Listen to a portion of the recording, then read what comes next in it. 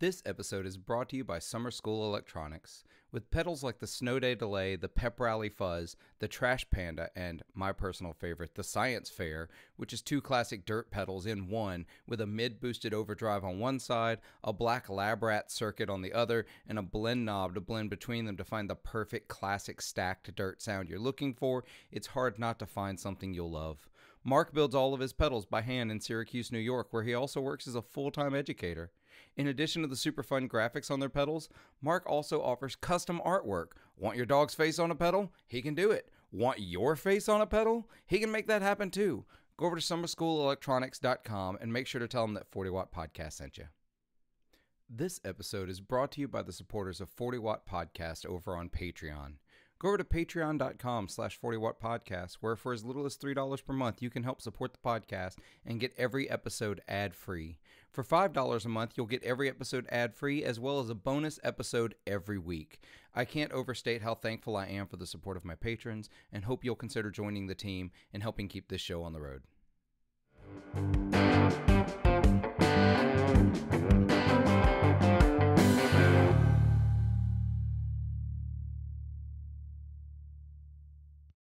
Forty Watters, welcome to another episode of 40 Watt Podcast. My name is Philip and I am your host. I'm really pumped for this episode this week. I didn't say super excited, so no more memes about that.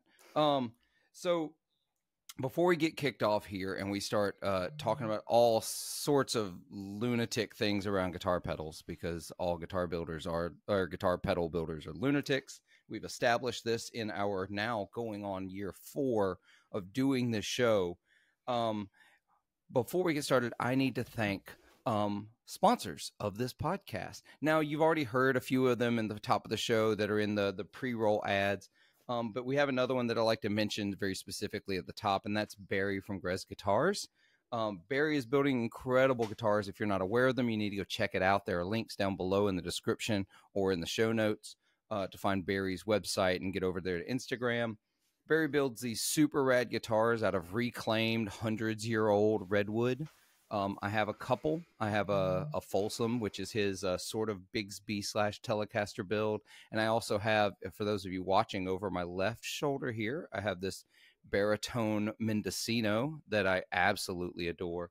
And Barry also has just released, I couldn't talk about it in the last episode because I wasn't sure when he'd release it. He's just released a Bass 6 model. Which sounds flippin' awesome. I love the guitars he builds. I have another one I plan on getting him to build here really soon. We're going to be working on the project. So thank Barry for all the support he gives to this podcast, and y'all should go check it out. Buy some guitars from Barry. 3, 4, 5. It's great. You need them all. So moving on, this week's episode, I've got Dan from Spun Effects. How are you, Dan? I'm doing well, Phil. I'm doing great. So we actually got to talking over on Discord is how we got to chatting. Listeners, if you don't know, there is a Discord for 40 Watt Podcast, which Dan is not in, but we can fix that later. We met in another server. I need to be in another Discord server look, for sure. Let me tell you, I've got the little list over on the left has so many little round buttons. It doesn't help that I also have a bunch that I'm in from gaming days. So I've still got a bunch of my gaming crew Discords, and then a bunch of my college buddies discovered Discord and created Discord servers where we can catch up there. And it's like, and now I'm in like 10 or 15 guitar related Discord. It's a lot. It's a lot. So if you listeners, if you don't want to jump into the 40 Watt Discord because you've got way too many servers, I totally understand. But there is one. It is free to join. But yeah, we got to talking. I checked out your pedals. I think you're making some really cool stuff. I think you've got a really interesting story, how you got into this. It's interesting, not entirely uncommon, but it's always unique. I love how a story cannot be uncommon, but it's unique to everyone, like the motivations. So to kick us off into our conversation, Dan, let's tell all the listeners who you are. How'd you get into doing this? How'd you get into playing guitar? Basically the big overview. Okay. Yeah, we can go way back. So yeah, I'm Dan DeMay. I've spun Loud Effects. This is the 6th year that Spun Loud Effects has been a thing. I started in 2018, And it is a pretty common, I feel like, in the guitar pedal builder world story. I started, tinkering around, and really what it was is I got back in a band, and I hadn't been in a band for a long time. And when I was younger and I was in bands in my 20s, I had my Fender Bassman 50 and I had a Jekyll and Hyde pedal, and that was it. And I toted that thing around everywhere I went with a 412 cab like an idiot. No, do it. Right? Oh, we're playing the tiniest room. Yeah, I need a half stack. Come on, man. Bring back the 412. And yeah, right. So I toted that thing around, and that was kind of my setup. And when I got back into playing in a band, I was like, I should rethink like what my sound is and just like, what do I want to pursue? And so I reached out to a buddy of mine, shout out Dakota Cole, who's a guitar tech, and he's out with Hailstrom right now, somewhere in Europe. But he was like running down some different drive pedals and stuff. And then he just said, or, you could make your own. And I was like, well, that's a crazy idea. And I had some background. I grew up kind of working on boats, cars, motorcycles, what have you. My stepdad taught me his dad built ham radios. So he taught me a little bit about the fundamentals of electronics, a very little bit, I assure you. But I did know how to solder, and I was like, well, I can probably figure this out. So I started messing with some different circuits, and I built a couple of little basic drive pedals, and then was, messing with them, changing values, took them to rehearsal. And our drummer at the time, who was also a guitar player, was like, hey, you should put those both in one box. That'd be cool. And so for Christmas, I decided to make him that pedal. And so I put them in one box, and they were on strip board, whatever. And then I was like, well, it needs to look cool, right? So it needs like a thing. So I came up with a name, and I came up with, I used to have a production company back in the day called Spun Productions. Gotcha. So I did live shows, and we had a sort of a record label briefly in there as well. So it was all kind of Spun Loud Records, Spun Loud Productions. So I was like, I'll do that. So I make this pedal, I give it to him for Christmas, and he plugs in it at our rehearsal space, and it just rips. And he's like, I love this. And so immediately our bass player wanted one, and then our other guitar player wanted one. And so I was like, well, I'll build, 10 of these or something, whatever. And then it just kind of spiraled from there. And actually, this is not the actual original, but this was the first pedal, the Blister and Peel. Oh, yeah. And so when I started, this is pretty much what it looked like. Your pedals, trying to get a kind of feel for what you do and what you're building, and that was one of the ones I saw. And first of all, I love that footprint. I know a lot of people don't like that dual footprint size. It's my favorite enclosure size. That side by side dual. Anyway, It looks really rad. I have no idea what it does. So what was in that circuit that you built originally? So it's pretty straightforward. It's basically a dual fuzz drive, but technically it's got, on the Blister side, it's a variation of the Electra distortion, if people are familiar with that, which is a super simple circuit. Lots of people, DIYers, start with that circuit. I started with that circuit. So there's a modified version of that in one side, and then the other side is another popular DIY circuit, the bass fuzz. Oh yeah. Or Baz Fuss, as it's often spelled. And so I just did, I had been playing with those, and so I, tweaked them until I was happy with what I had, and added a tone control. And so that's kind of, typical, run them separate together, whatever. Get a little octave fuzz if you run them together and crank up the gain. I mean, it definitely will do the job if you want some gain. And I love octave fuzz. I've always liked octave up fuzz, but I'm actually coming around to octave down fuzz too. Like I don't want like a full octave down, like it, actually sounds like a full extra note, but where it just kind of hints at it, right? And it gets almost synthy. It's like, I'd love that sound. Yeah, that's super fun. I don't like it when it's so clear that that's probably more found in digital effects, right? But like if it's too clear, then it's like it sounds too like not real. But if it's kind of like it's hinting at it or it's just barely there, then it's like it sounds cool, but it's like genuine, and it's like, yeah, this still came from my guitar. Yeah. So you build these pedals for your friends, your bandmates, and still at this point, I don't know if you were thinking, hey, I'm gonna try to make a go at this to make a business. What not pushes? even a What's little that next bit. step after that? Well, it really was like I decided to build like 10 of them, right? So I made these ones for my bandmates, and they were very crude, the initial ones. I was doing like spray painting enclosures, doing water slide decals, hand drilling everything myself out in my little shed. I started out I was in this little shed in my backyard in West Seattle. No heat in the wintertime, so rough times out there. And also drilling enclosures, just period, is awful. I hate it. And even at the time I was doing it freehand. I got a drill press from a buddy later, and and drill presses are great and whatever, but like still, it's just not fun for me to do. I don't enjoy doing that. I don't enjoy spray painting enclosures. I don't, that's not really my jam. I decided I needed to like step it up. So I ordered whatever the smallest batch, I think it was 10 enclosures from then. Mammoth was still around, Mammoth Electronics.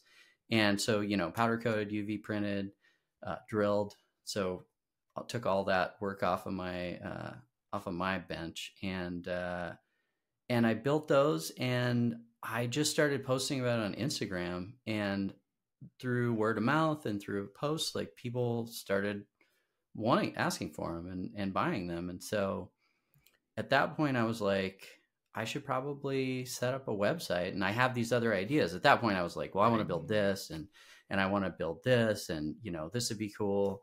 And so I just was like, I'll set up a website, and I'll start working on other stuff. And initially I was like, oh, I'll do like a blister drive, and I'll do a peel drive separate, because that'll be kind of cool, which never happened. There's one blister drive in existence, and one of my good friends has it.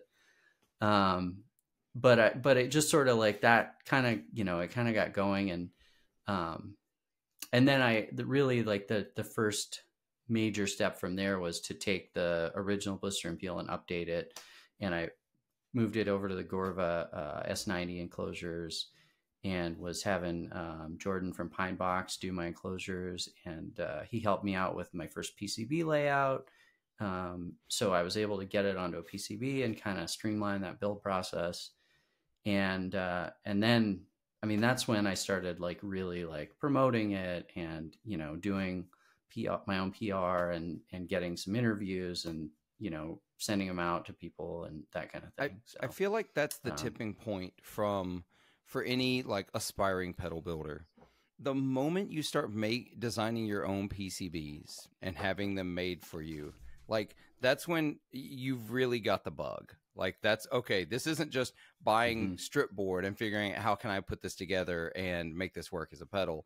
This is when you're like, I'm serious, because I'm paying another company to print and create these PCBs. I don't know if you're actually doing that at the point, but still the designing aspect, because you can make your own PCBs if you want, if you're real lunatic. It's so time intensive That to do awful. that. And to be clear, that first one, I had Jordan do the layout for me, and it was great. And I was like, this is awesome. And then the next pedal that I released, which was the Litigator, my friend John Esterly of Rare Buzz Effects, who's a great guy, great company, he helped me really master Eagle. Which is for those who aren't that nerdy, that's one of the PCB design softwares out there. Once I did that, that just unlocked the box, because it's like, well, now I can just go in here and I can just make whatever I want. Not whatever I want, but whatever I can dream up that'll work, and it also kind of got me off of breadboarding very much. I kind of hate breadboarding. I know some people are on either side of that in the builder community, and I just I can't stand it, because I always feel like I get one bad connection, and then I don't know if it's like my design is flawed, or there's like one loose thing in the breadboard somewhere, and it's like you move it and it works and it doesn't work, and I just want to be like, to hell with this. I'm going to lay it out in Eagle and order some PCBs. And if it doesn't work, I'll order more, you know. I got into breadboarding recently. Not like designing my own thing, not anything like that, but I wanted to understand the concept of breadboarding. Still pretty sure I'll never be a pedal builder. Just putting it out there. That hey, don't count yourself think that's out. the route for me, but I wanted to understand it more. Really, it comes down to just pure curiosity. I wanted to understand better the process, and I've had Alex from Copper Sound, Copper Sound on, and they do those ready-made PCBs. I'm sorry, breadboards that have like the jacks and the switch already those on. Are awesome. And so, I ordered one of those, and he was gracious enough to send along one of their kits along with it. Like he just picked one for me, and so cool. I did that. I've actually got it still sitting over here on a shelf, but it's breadboarding is fascinating. But I definitely messed up, even with well-written instructions, and had to back up and like, okay, where did I mess this up?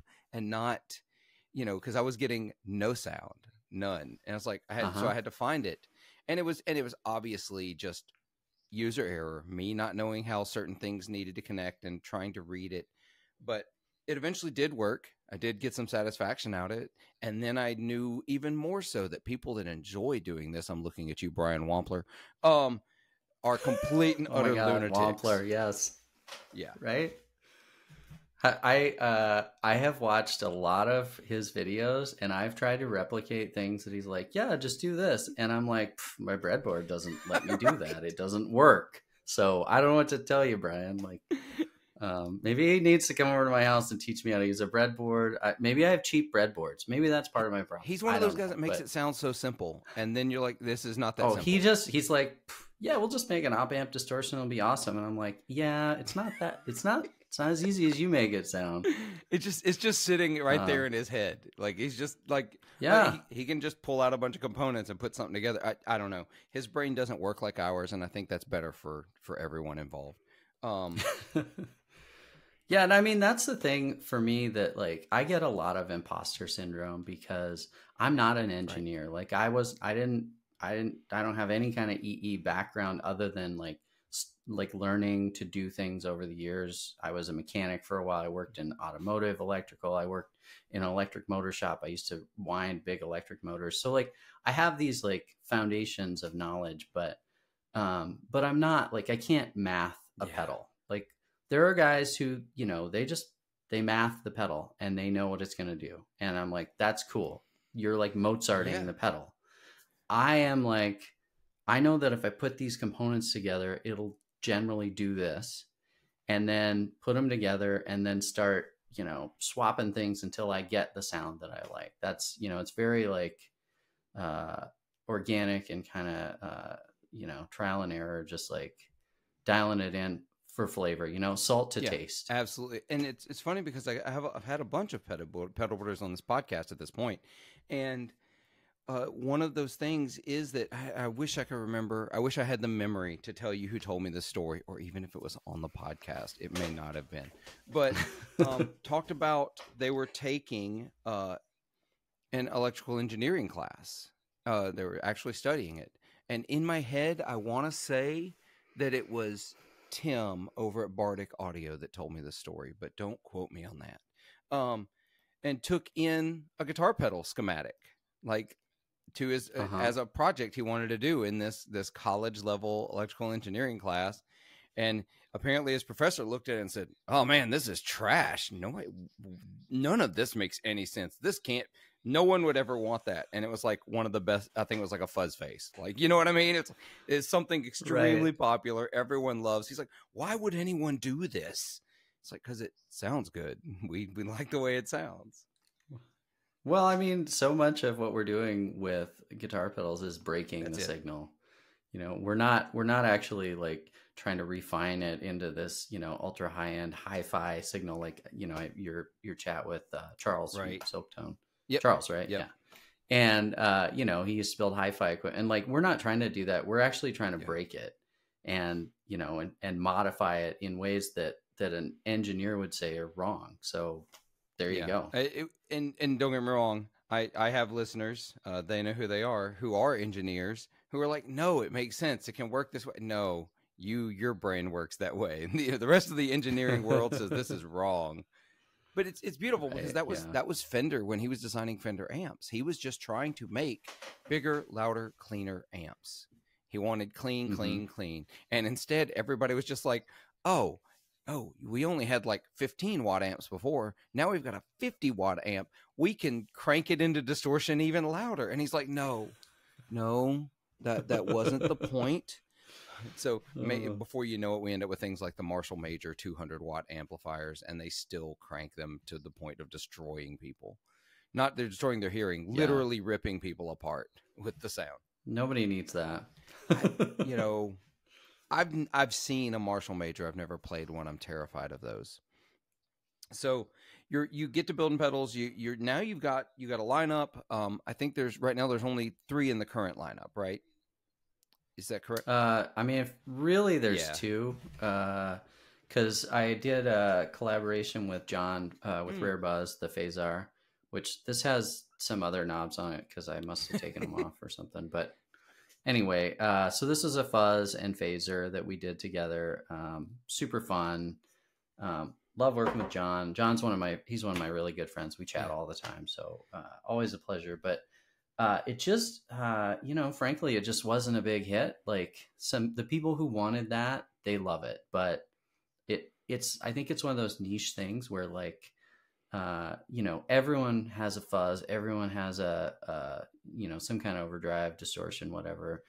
Most people probably have a delay, but you start getting into like fuzz and phase combos. And I just feel like that's more of a niche audience. It gets a little harder to sell. So I've got I have 2 now, trims that are trim and overdrive, or trim and I don't know what to call the other one, distortion or fuzz. It's somewhere in there in that category. And it's so cool, but I can definitely see how it's a hard pedal for some people to really maybe not even just wrap their brain around, but to find a place for it in their rig and in their sound. But I love the idea of mixing fuzz and modulation. And yeah, I mean, I whether or not it's commercially successful, I've got another, blend mix pedal in the works down the road. So I'm going to do it again because I want it. And, frankly, my approach to designing pedals is to build the things I want to play. I haven't really had anyone say, you should build this, and then I built that. It's more like, thanks for the suggestion. I want to build this right now. So that's what I'm going to do. And that's kind of how I've approached it. And so far, with certainly the designs that I've released and gotten out there in any amount of production, people have been really happy with them. I've had really warm, positive receptions. And so I guess, I must have some decent ideas occasionally. So, and I think that's important. Build what you enjoy, because you're going to make it sound the way you want. And if other people are into that, inevitably other people are into the sound you're into. That's the thing. Yeah. No matter what your sound is, other people are going to be into it. So you said you got back. So yeah, I got a couple. Yeah. You asked me what I had. That's right. Let's back up. What I had now. So I'll finish that. So the Shucks and Fuzz is like just coming back. I kind of let it run out for a while. And this is a nice high gain fuzz that I wanted to get. I'm really a lover of of like Neil Young's like Crazy Horse, like just cranked tweed sound. And I can't say that I emulated that exactly in this, or some people might even say accurately, but I wanted that kind of a sound. And so that's what I did with the Shucks. And it was so gainy that I initially had to add this input knob because I was like, I couldn't tame it enough. And I'm a firm believer that you should be able to roll the gain off, maybe not all the way, but roll a lot of it off so you can have a cleaned up sound. And so I added this input knob, and then it turned into this whole other thing because you can kind of get a couple different flavors that way, with like one is a gain control for one stage and then the input knob. So you crank one, kill the other, you get kind of one flavor, you go the other way, you get a different flavor. So it's kind of ended up being a happy surprise. So, and that's an interesting, you don't see a lot of input knobs on guitar pedals. You see it a little more when you get outside of the guitar world in, effects for synth and for effects for other things where you can control the amount that's going into something. I think once again, we go back to that Fender thing. We were just he was just breaking Fender amps essentially by just seeing how loud they can go. And I don't know. I love that kind of fuzz a lot. It can be untamed. I've had a Tweed Deluxe, not an actual Tweed Deluxe, it's the Victoria version of the Tweed Deluxe. So I actually can't tell you if it does it the same way, but there is something to just turning all three knobs up to 10, or do those go to 12? I don't remember.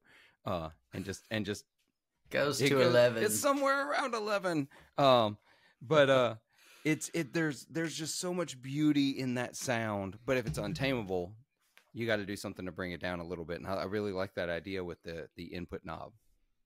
This podcast is supported in part by Stringjoy Strings. I'm a snob. At least that's what people tell me.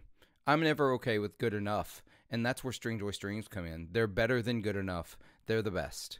Stringjoy are making some of the finest strings available today right up the road from me in Nashville, Tennessee.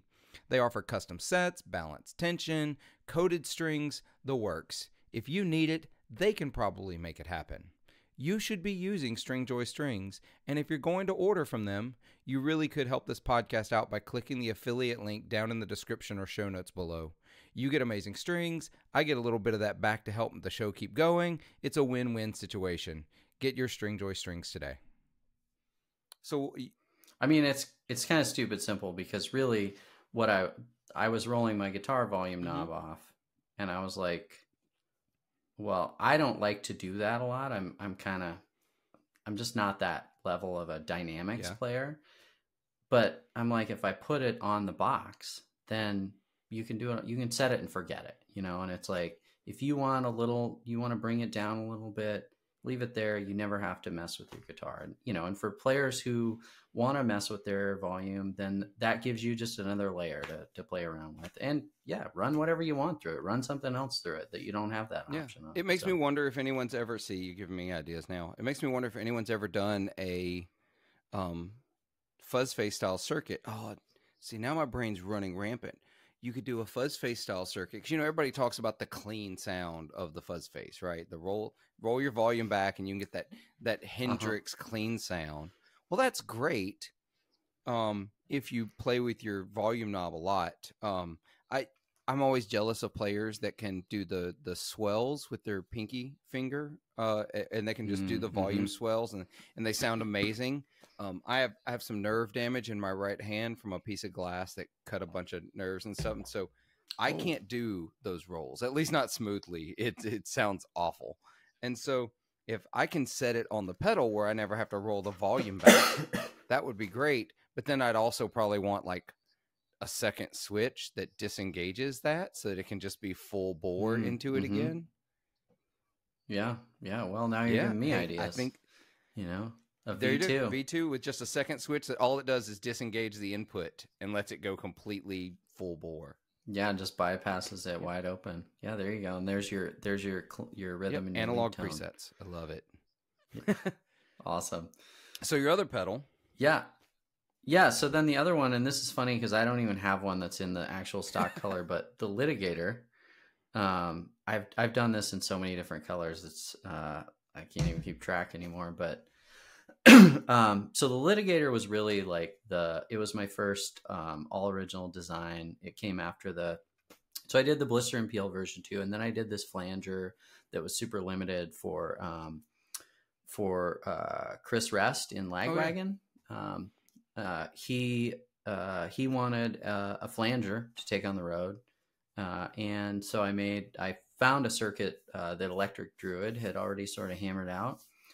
And so I took that and did a nice, cool enclosure design, and it was like matched the colors of their new record and stuff. And so I was able to do that for him. And then a couple of people were asking about it, so I built like 10 of those. But and it was cool. It wasn't my own design circuit wise, but it was super fun to do and cool to look at.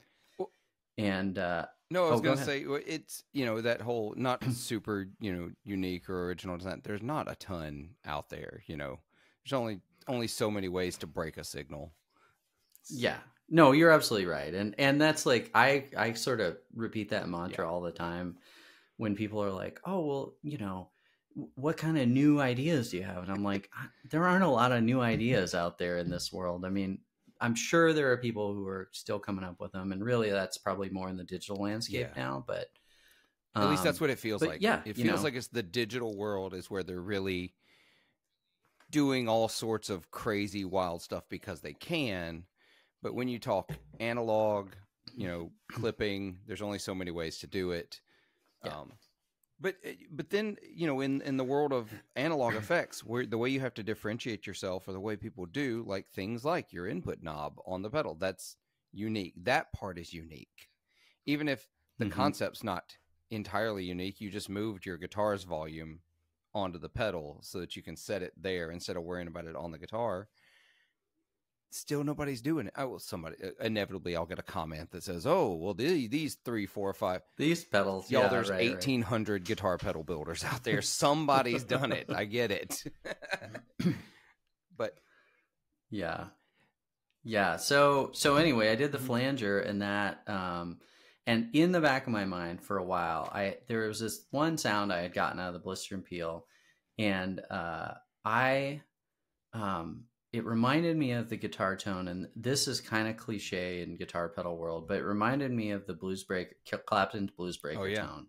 And it was particularly to the Stormy Monday that he recorded with the Blues Breakers. And there's like where the guitar kind of fades in and he's just kind of noodling and it builds up. And I love that sound. Like I've just always loved that sound. I'm not like a huge Clapton fan or anything, but I just love that tone. And I had gotten hints of it on the blister and peel in certain settings. And I was like, well, I want to try to make that. Did not in any way try to build a Blues Breaker. I like just, and honestly, I didn't even think about approaching it from that. I was just like, I'm going to do a discrete transistor based overdrive that's going to do that. And so over quite a while, I was kind of messing with it. And in like 2020, I started really like, I got to somewhere where I was like, okay, this is almost there. And so then that's when I started learning to lay out PCBs, and eventually, after a lot of back and forth and sending pedals to different people, the Litigator was born. Yeah. And a friend of mine came up with the name because the whole blues lawyer.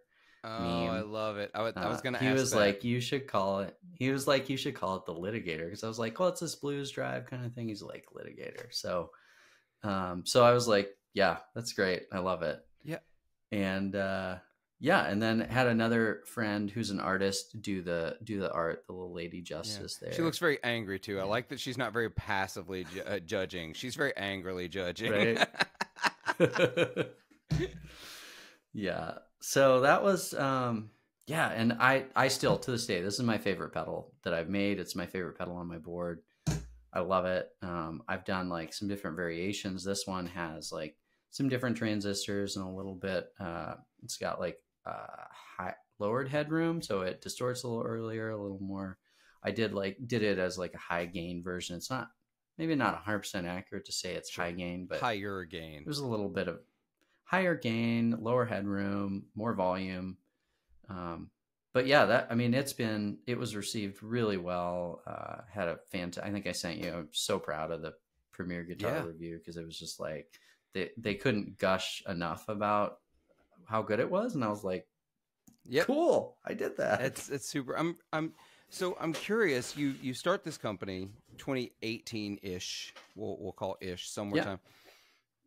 And you're playing more gigs in, and you start building some pedals. And then 2020 comes along and does what 2020 did. I know that you say that's when you started building your own PCBs. Was that part of, hey, you had time because we weren't going anywhere? Like, okay, I'm going to really get this designing PCBs down, or? Yeah, I shifted to working from home.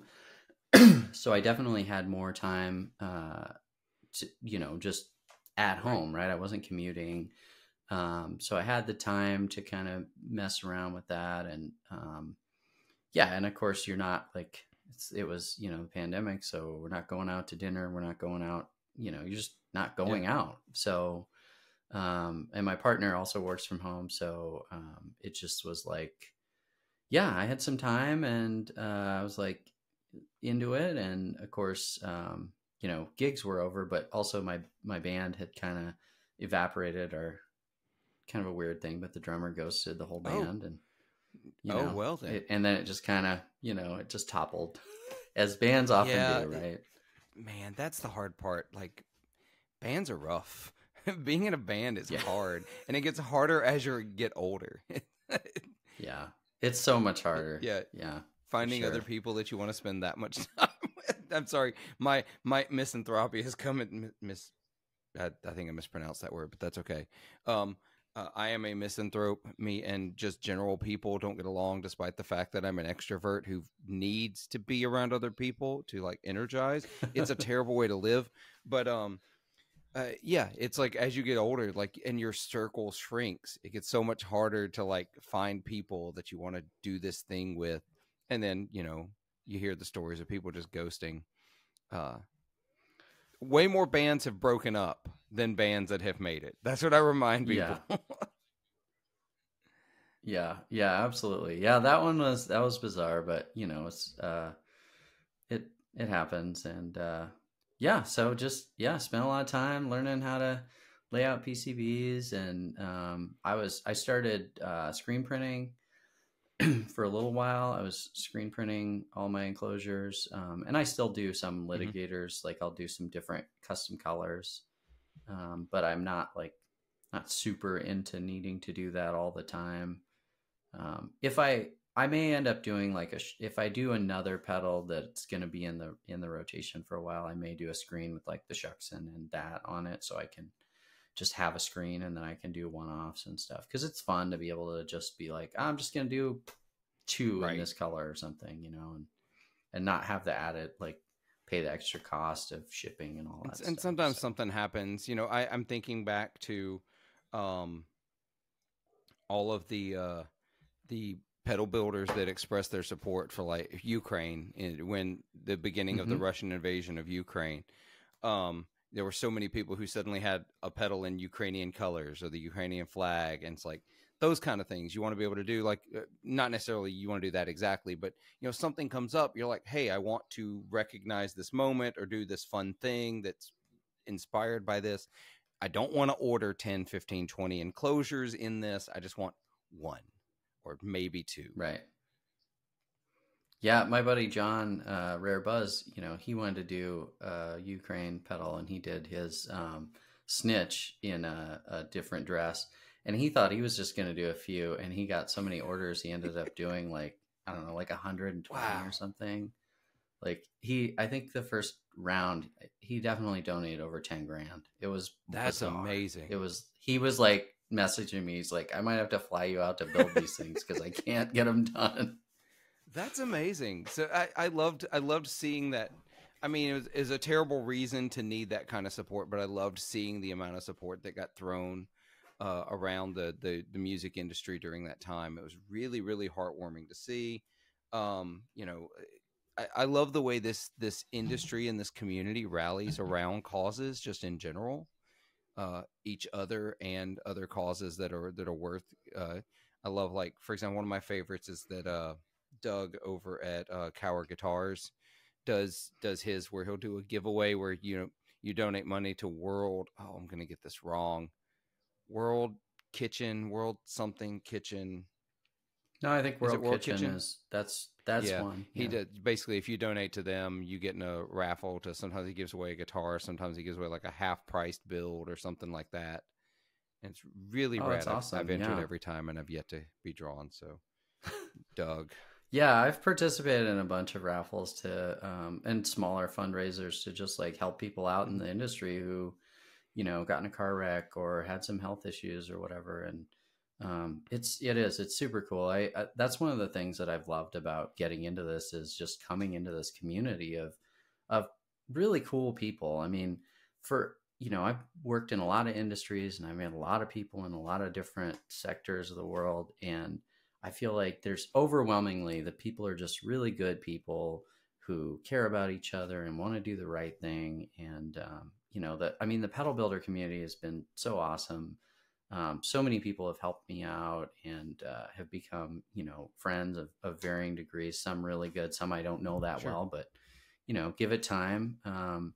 But just people are so free with help and assistance and feedback and ideas. And I just feel like so many industries are so competitive that you would be like, well, I'm not going to share my, schematic with you, or I'm not going to tell you what you should do to do that better. Like, and this is not that way at all. People are like, oh yeah, that's cool. You should, do this and it'll, you'll fix that problem you're having or whatever. Yeah, So it's so incredibly supportive, and to see the amount of uh, I don't even know the right words to describe it. But there's not a lot of ego in this industry. It is there's some ego, but there's not a lot of people who hold things close to their chest and don't share and don't let because I've asked questions. Like, I remember I was working on something, a design for something.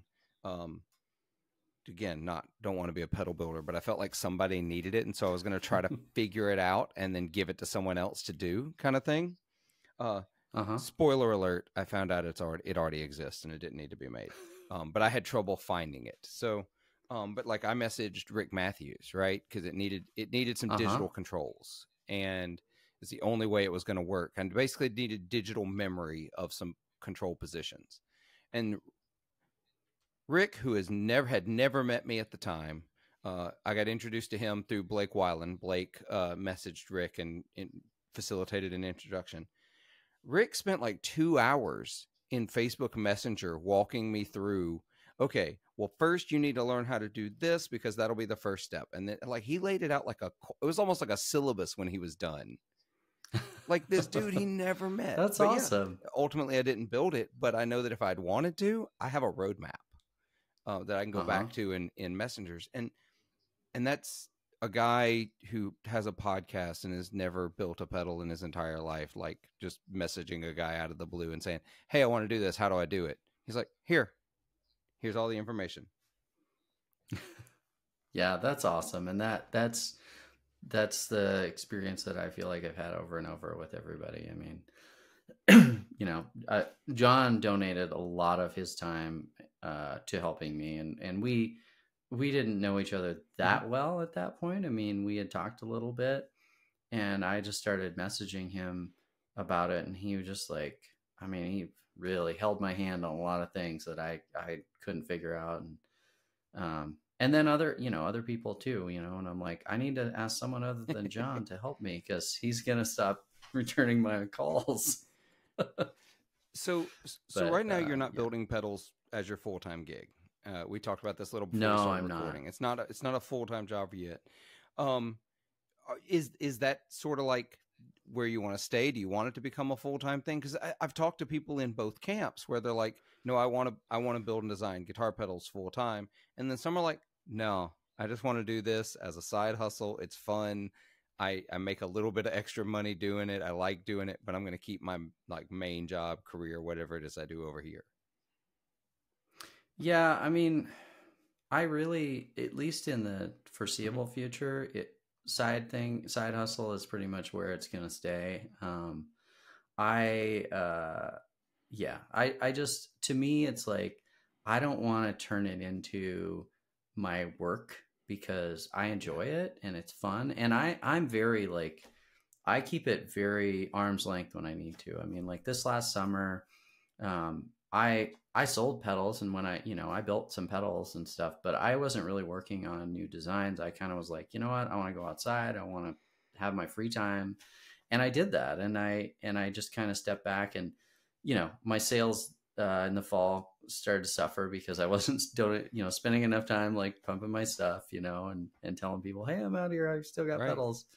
But it's fun to do, and it's fun to, I love it when I get the opportunity to talk to somebody like you or another podcast or or share my stuff with somebody. I enjoy that, and I enjoy talking about pedals and checking out different pedals and stuff. But yeah, it just doesn't make sense for me to do it full time. I mean, if some point down the road something blew up crazily, you know, I could revisit that idea. But for now, I think it's just, you know, keep it cruising at my pace. I think that's good for mental health too. Like you're not, it's like if something happens, it's not like you're not building. It's not like you're not coming up. We just talked about you have another design you're working on already that's going to be, I'm not going to let. I got three. I got three. We can talk about them before we finish. Well, because I'm always hesitant. I'm like, oh, do you want to talk about what you might have coming up? Because you never know if people are like, no, I don't want to talk about it yet. You know, because some people are superstitious about it. They're like, no, if I talk about it, it's never going to happen. It's going to crash. And then some people are like, no, I need to talk about it because there's my accountability to make sure that I follow through on doing this. Okay, so. I talked about the litigator for 2 years. Did you really? And I mean, I think people were starting to think I was full of shit because I was like, no, I'm going to build this pedal. And they're like, sure you are, Dan. Yeah, I have a few things in my life that I have definitely talked about doing for about 3 or 4 years, and I still haven't done it, and I need to just do it. So what else you got coming up then to add to the lineup? Yeah, so I mentioned like, and this is definitely very much in the early stages, but I am going to do some kind of a fuzz and delay. What I really like, and I know it's been done, so I'm not reinventing the wheel, but I really like a lot of decay on a delay with lots of decay. Yeah. So like, I don't want it to clean up. I want it to just get worse and worse and worse. And so pairing that with a fuzz to me just makes sense because I automatically on my board, if you give me a delay that has that long decay, I'm going to stick a fuzz into it. I'm going to get that fuzzy delay sound. So that's something I want to build. You know, it's probably going to be based around PT 2399, which, you know, frankly is just an easier way to do it. I've looked at doing some BBD designs and it can be done. Those chips are really hard to get and they're expensive. And I mean, not that the 2399s are free, but you can get them. Like I can get one right now and I don't have to worry if it's real or if it's fake. So that's kind of the motivation there. And that's going to be, I don't know what the fuzz is going to be like, honestly. I've got a couple of different options kicking around in my head. But I may take it in a different direction, and you know, might be more of an op amp based fuzz. Oh, interesting. Which I haven't done yet, but I just to, you know, get a different, change the flavor, change the avenue I'm going down. So I have no idea what the timeline for that is, but ostensibly I will work on a design this year, at least, you know, schematic prototyping, and we'll see. I have become such a massive fuzz fan over the last few years. And I've talked about this on the podcast, like, you know, in my busy gigging days when that was the main thing I did was gig. And even after I left it as my full-time job, you know, I was still gigging, you know, 40, 50 a year minimum while also working. I wish I were still doing that because my mental health would be better, because there's no better time to just forget all your other worries than when you're playing music, to me. Now that 30 minutes before going on stage to play music, that's some of the worst mental health time ever. But I didn't use fuzz. I had to learn fuzz, and I got into fuzz faces, and then I was like, oh, this is fun. Then I discovered tone benders, and I was like, oh, this is what guitar is supposed to sound like. It's mainly because I'm a humbucker player. If I were more of a single coil player, the fuzz face would make a lot more sense. But it gets really, really woolly, really, really woofy kind of. And so the tone bender didn't clean up, but it tightens a lot of that up with humbuckers, and I just really love it.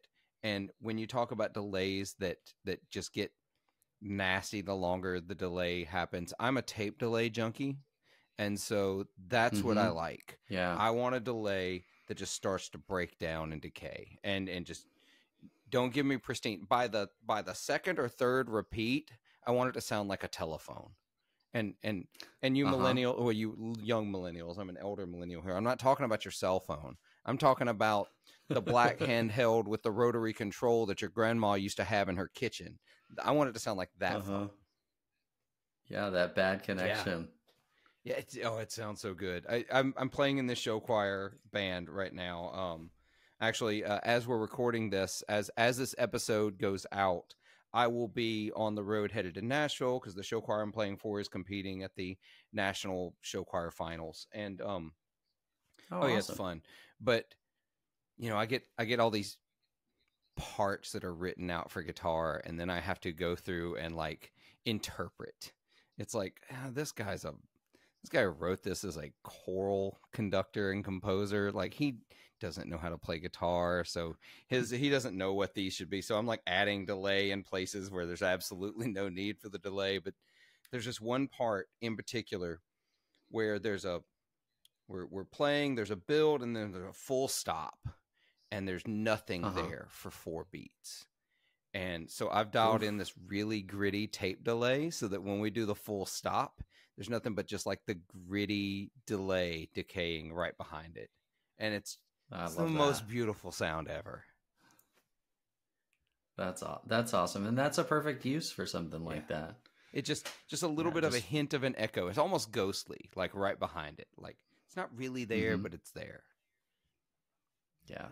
Yeah, that's a perfect application. And yeah, I want something that people can do that with. Awesome. So what else you got? So you said you had 3 currently kind of brewing up there. Yeah, and so I've got one that I can't give too much detail about. It's a collaboration with some local people here in Bellingham. Cool. And it's going to be a fuzz as well. It's a fun kind of loud, not like a high gain, but more like a mid gain fuzz. Definitely give you some octave, but not like the shucks and fuzz where it's like really gonna blast your head off. It's a little more middle of the road fuzz. Super fun. I'm really excited about it. I'm hoping that I'm going to be able to announce it maybe in May. Wow. The plan is for it to come out this summer. And it'll probably be pretty limited edition, but there will be like multiple runs with some variation. So that'll be super cool. The art is so good, and it's not my art. The collaborator had this amazing art, so it kind of makes it. I mean, it's super rad, and you just can't go wrong. And that's in a big enclosure. It's in a BB2. So so like the blister and peel, but the deeper. So I'm pretty pumped for that. That's gonna be really cool, and it's just like it's something I've wanted for a while too, to just have a little deeper local connection, because I started in West Seattle primarily selling on the internet. I started getting like Thunder Road Guitars in Seattle has my pedals, or they did. They probably are out now, but I need to take Frank some more pedals. Sorry, Frank, if you ever listen. I promise more are coming.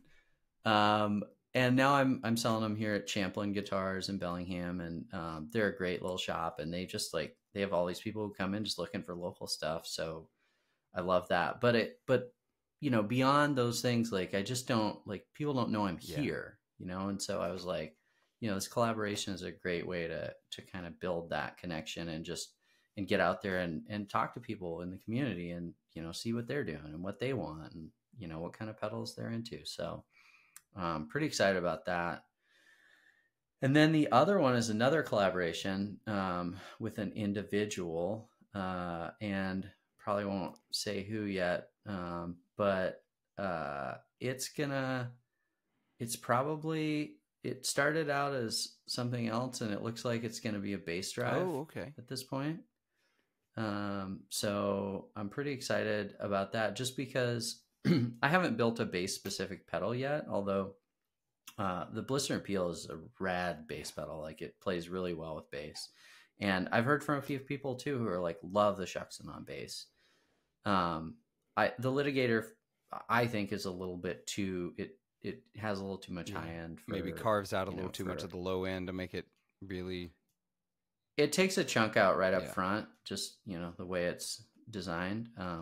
Could probably change that really easily, but why not just build something else? So, so I'm working on another, a bass drive, and it's going to be cool because it's going to be kind of Fuzz Factory-esque in that I'm going to just put a bunch of controls in for the first design. So just like, I'm going to do a power, biasing control.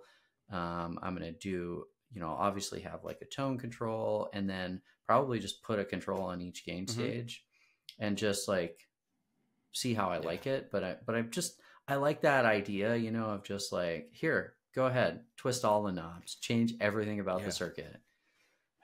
So that'll probably, hopefully I'll, be able to turn that around by summer. I pretty much have the circuit laid out. So I just kind of gotta test that and see where that goes. And then hopefully I can announce that and have a couple pedals releasing, within a month or two. So I have to ask only because I talked to Joe Branton over at the Guitar Nerds enough, and he, he's a bassist by trade. That's his main instrument, and he's constantly talking about how he loves guitar pedals on bass, but the thing he always looks for is a clean blend, because if it distorts too much and takes too much of the fundamental bass tone out, it gets wonky and hard to deal with. Have you thought about adding a clean blend to that at all? I have thought about that, actually. That was one of the ideas kicking around too, because I was like, well, if I'm going to have, all these other controls, why not kick a clean blend in there? So that's definitely, that's in the ideas, and we'll see how it goes and see, see if I dig it. I borrowed a P bass from a buddy because I don't know where I had a bass and it's been missing for years. So maybe the drummer took it when he ghosted. It might have been another drummer who took it. So, oh, well, Dan, it's been a lot of fun talking about and getting to know you and your pedals, because they're kind of new to me, and man, I love what you're doing. I love the very wanting to build the local community that you're talking about, because that's so cool. It's, to me, that's what's so important. Like, it's great to have, or great to be, I guess, as a pedal builder, become, these big brands like a Boss or a Wampler or a JHS. But what I'm seeing more and more are small companies. I feel weird saying companies when it's a person, you know what I mean? But small companies, people who want to build. Yeah, it is just me. Yeah, people who want to build that community around what they're doing. What you're doing there in Washington, or like what someone like Mark Turley, who's another sponsor of the podcast, is doing with like Summer School Electronics up in Syracuse, New York. Or like, I know they're a big brand now, but like what Earthquaker has done around the Akron, Ohio area, and built this community of builders there.